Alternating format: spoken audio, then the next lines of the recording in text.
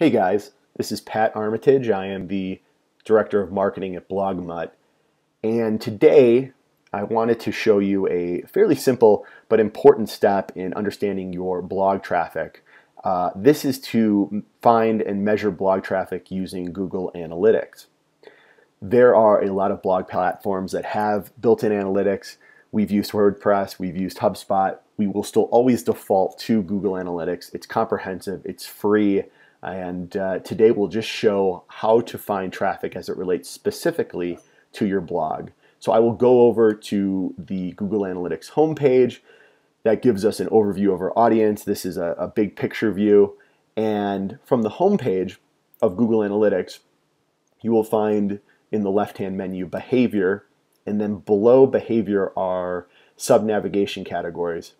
You would select site content, and from site content you would select all pages. This will bring up the analytics for every page on your site. What we want to be able to do is just sort by our blog posts. The easiest way to do that is to go to your blog, pull up a blog post of your liking. Here is an example of one, and look at the URL. And from the URL, we are looking for the path of our blog. In this case, it's /blog/. As you will see, this does not change when we select different posts. So that's how you determine what the path for your blog is. It remains the same, blogmutt.com/blog/ the name of the post that we have selected.